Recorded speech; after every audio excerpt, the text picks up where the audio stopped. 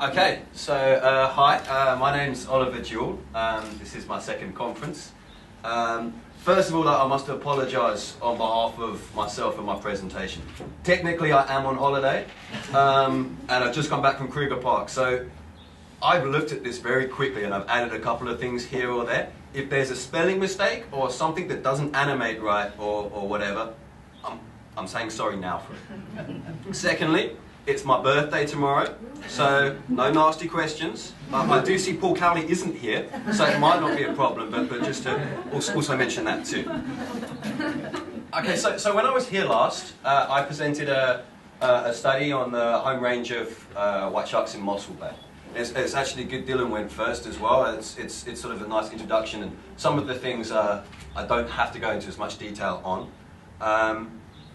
But after many battles with Paul Cowley, reviewers and examiners, it's not a true home range of the animal.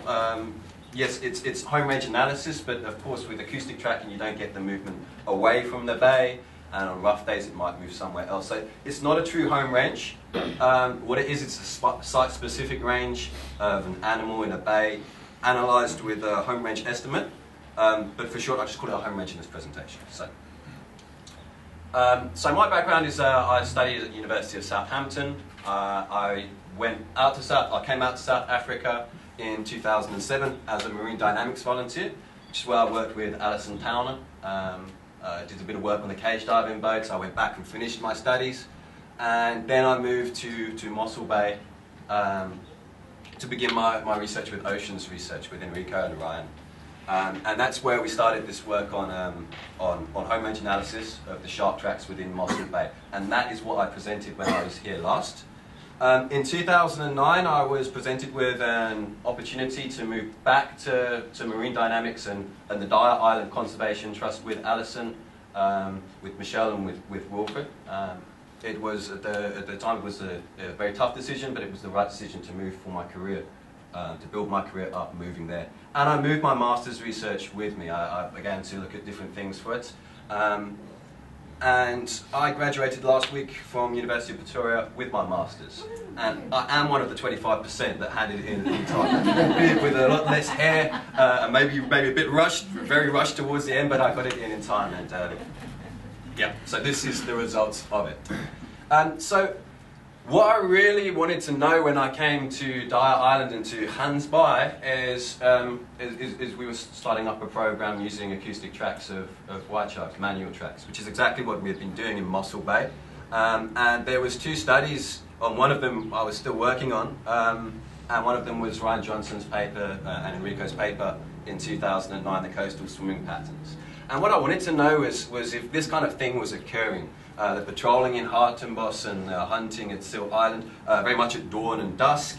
When I came to Dyer Island and we had big sharks inshore and stuff, I thought for sure they're going to the island at dawn and hunting and then coming back at the middle of the day, and that's when we see them close to the shoreline. And one of the things I wanted to sort of look at is if that was occurring here. And secondly, we did do the home range study, home range estimates, on the shark tracks in Mossel Bay, and we found a few core areas around the river mouths of the island itself, and it was very much dependent on size, with the larger sharks using smaller areas than the smaller sharks. So something else that I thought we could look at in this area, this new area, new study, and see what was different. And already when you look at the area, it is very different. We've got two islands in our system and a lot of kelp and reef and rock and a lot more sills too. 55 to 60,000 Cape fur sills in this study site, as opposed to the 5 to 6,000 odd in Mossel Bay. And the narrow channel between the two islands, Shark Alley, which I'll come back to later. And of course it's a much more exposed area. So the purpose of my study sort of focuses around the island. It's where the sills are. It was the best comparison to what we had in Mossel Bay, because a lot of those sharks in Ryan's paper were the ones around Seal Island.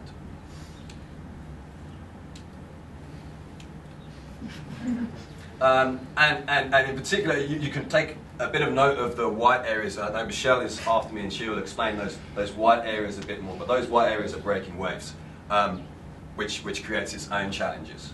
But what I looked at first when I looked at this area is I realized very quickly, and this is sort of following on from Dylan's presentation, that those traditional kernel estimates, which are very old, we're just not really going to work around here, because you've got so many areas where you can't go, and certainly around on the islands themselves, the sharks aren't going to be able to go. And it was quite a mission to actually get those, even the Mossel Bay tracks, to actually work along the coastline, because they overspill onto the land, and obviously the land isn't part of a natural range of a shark. So it shouldn't really be included. So I started to look at an alternative. High range with barriers, or high range analysis with barriers. And if you just look at the basic one, this is the one that we use. This is the traditional kernel estimate with a smoothing parameter derived by least square cost validation. It's all fairly old. It's been around a long time. And as Dylan said, it does have a bias where it sort of clumps in certain areas. So obviously these were the high areas of aggregation, but if you look at the movement, there is a lot of stuff moving in between these areas. And for instance, they often use these studies to define protected areas. And if you've got an animal you're protecting and you say, okay, well, we can stick a gill net there because it's not in, you're still going to end up with a lot of those animals not protected because they move through. So the method that I used was the movement-based kernel density estimate. There's a paper, Benamou and Cornelius, in 2010, which sort of introduced this method into science, and it is freely available. You can program it on R, or you can program it on Pascal, which is where he sort of designed it, and then you can import it into a program like I did use ARC10, and you can map your estimates from there into an actual map. But what this does is it sort of incorporates the movement data along the track and calculates the density based on activity time spent in a location. So it results in a sort of smaller smoothing parameter. So for instance, these are two locations. If you were using the traditional based kernel estimate, you basically would get these sort of large rings around the outside, whereas this is the true movement of the animal, predicted movement. What this method does is it sort of looks at those 2 points and it builds up its smoothing parameter and its utilization distribution along the line. So it much more is focused around the movement rather than just a spot and go around the outside of it, which makes it much better for moving through corridors of utilization, or in this case not just corridors but also barriers as well. And it has an option where you can actually incorporate the barrier into the estimate itself. So for instance, around Dyer Island, with a traditional estimate you're going to lose Geyser Rock and you're going to have a lot of spots, areas that just simply wouldn't naturally be used by the animal. Whereas this, it's taken in Geyser Rock and Dyer Island and it's calculated its utilization distribution around the environment. So it was very much a necessity for this study that I had to change that method. The other methods that Ryan used, I kept the same, linearity of tracks and rate of movement of tracks, and I also looked at the distance from the seal colony, Geyser Rock, as to where these movements were taking place. Now there was a few limitations with the study site which I didn't necessarily think about when I first came in. Obviously in Mossel Bay we've got a lot of protection, and we can get those 106, 109 hours is your record? 107 hours. So obviously that's a fantastic amount of effort that goes into getting that. But we tend to get bigger waves in Gansbaai, and the site is a bit further out to sea. There's pinnacles that break and the sharks just love to go around those pinnacles. We've got a lovely harbour that is very easy to get in and out of at all times of day and night. Yeah, but basically all of these, and the whales as well, which love to come up to your boat and do things. It's difficult. So already effort was a big limiting factor on this study. We have fantastic weather and went to tag a shark and whatever's cut themselves, and then we did tag a shark and somebody might have dislocated their shoulder, and that put an end to that track. So there were some problems with this study, but what we got was some good results from it. So I use a pole spear to tag. We use pole spear to tag our sharks. It works relatively well. I mean, there's obviously the alternative of using a spear gun, but this is just the method that we used in Mossel Bay before, so we used it again. Works. The first shark that we tagged at Dyer Island was a very large male shark. He was satellite tagged in 2004 at Dyer Island. He is missing a large chunk of his tail, so he's actually very easy to spot, and he comes to Dyer Island every year. Certainly since I've been there, he's been there every year, and he's often seen around Shark Alley. And we got lucky that we went out one morning to go and tag a shark, and we talked about how we would love to get this guy. He showed up. And for the first day's effort, he was very much in this very small area of Shark Alley. He didn't leave. He went backwards and forwards, almost moving in sort of triangle motions or circle movements around, go up close to the rocks and then go a bit further away, and just repeat that movement over and over again for many hours. And then as dusk came, night time came, he moved out and we just lost him. There was big waves coming through here, we lost the shark, and that was the end of that tracking session. But the next day we came back out again, the day shift, found the shark. That was Michelle and Ali, in Shark Alley again, doing very much the same sort of thing in a slightly different area of Shark Alley, backwards and forwards, very close to the rocks. I don't believe a seal was caught on this track, but certainly on other tracks when they've been moving very close to the rocks, they've caught seals in this area. There are a lot of seals in the area, which Michelle will go into in the next talk. And this continued throughout the day, and then when we made the changeover of shifts, just as the sun was coming down, something changed, and at night time the shark moved away and patrolled in a distant reef.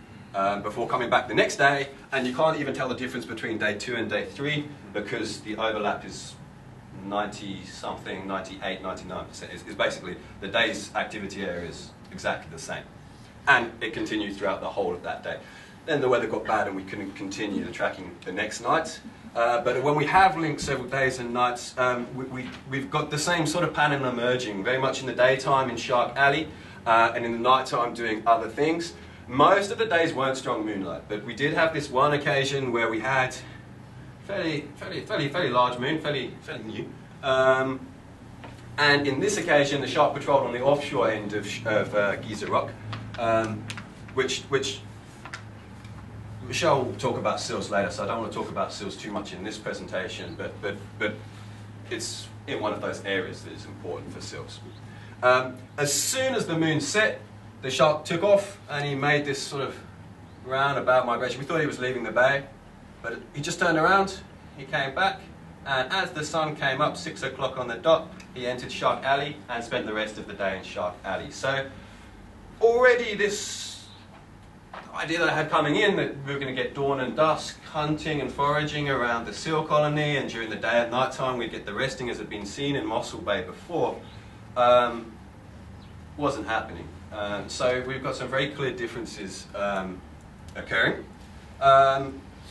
We did tag and track more sharks. We weren't injured for the whole time. So we got 5, which is a bit of a limitation in sort of numbers, but it's still a pretty good data set. Each one of these points is a position over 5 or 10 minutes. And the exact number is in the 200 to 300 hours, I think, somewhere around there. The amount of hours we've got around Dyer Island alone. So quite a decent data set for sort of analysis. Maybe not a lot of individuals, but they were all, except for the first one, which was a female tag inshore, they were all males.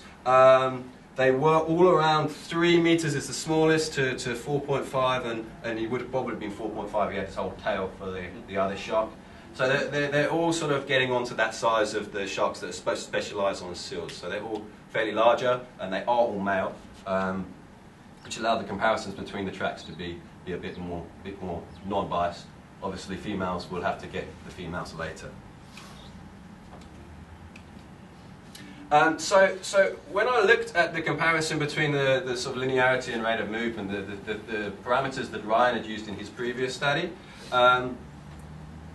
visually it was there, but this is just to sort of emphasize it a bit more. Day to night, you've got a lot straighter tracks. Basically, a higher value of linearity is more in a straight line. A lower value of linearity is the backwards and forwards motion. So when they're making these movements very close to the seal colony in Shark Alley, or sometimes just outside, and there's another spot next to some kelp, they're moving very much backwards and forwards. They're not making straight migrations. They're really utilising that area there, not the whole area around Dyer Island or Geyser Rock.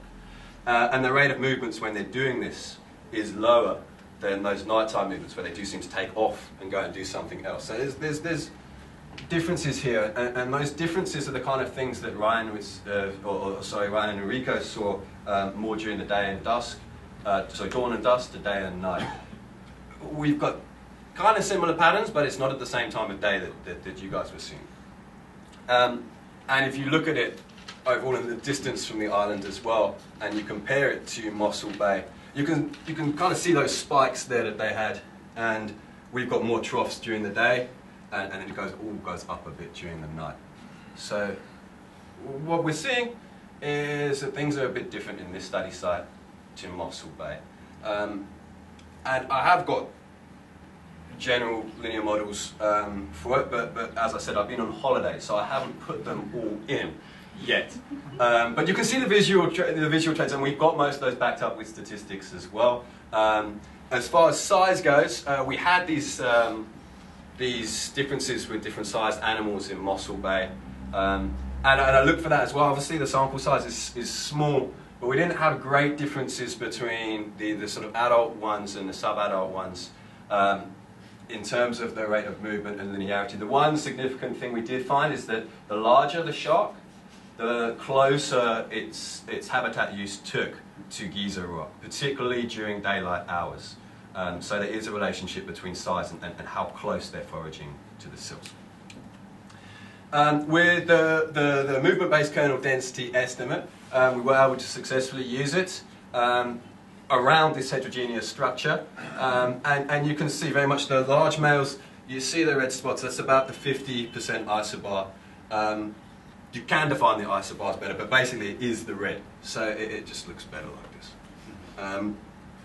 And you can see the two very large sharks were very close to the same sort of areas, and there's another reef up in the area called the Heldstein up here, which Michelle will get into a bit later. There was a smaller shark, there was the female. She utilised that area, but these big males, they were right on the edge of the sills, and the third spot, which is here, we call the drop zone. No relation with size, but obviously it's a very small sample number. I mean, we can maybe explore that later when we've got more. So basically the conclusions were for this study that it was very different, particularly to Mossel Bay, but also if you look at what Alison found in False Bay, again it's very much dawn that the animals are coming up to Silt Island and utilising that area. I don't know, well in South Africa, a study that's found that the sharks are using a seal colony as a resource throughout the whole day. So it does seem that the environment's playing a major role, but I'll leave those conclusions to Michelle in the next talk to go into those.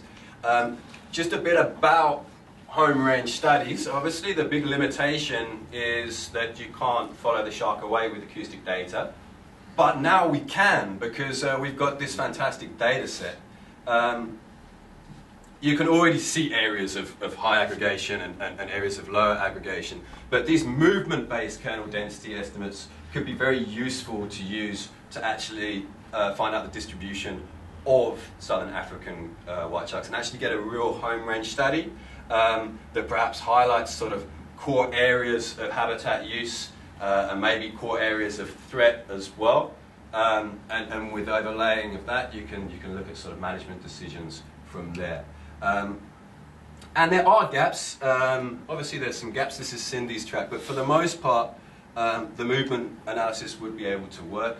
The guy who wrote the program is someone who I'm in communication with a lot, and he thinks that these tracks will work with the movement based. What we might have to do is break up segments here and there and then piece them back together at the end. But it is a very viable choice, the movement-based kernel density estimate.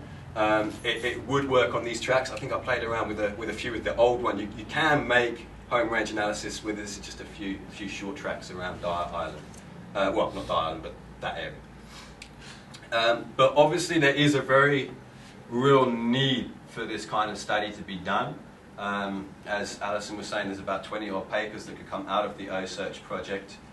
This is one that I'm very interested in being a part of and doing, basically.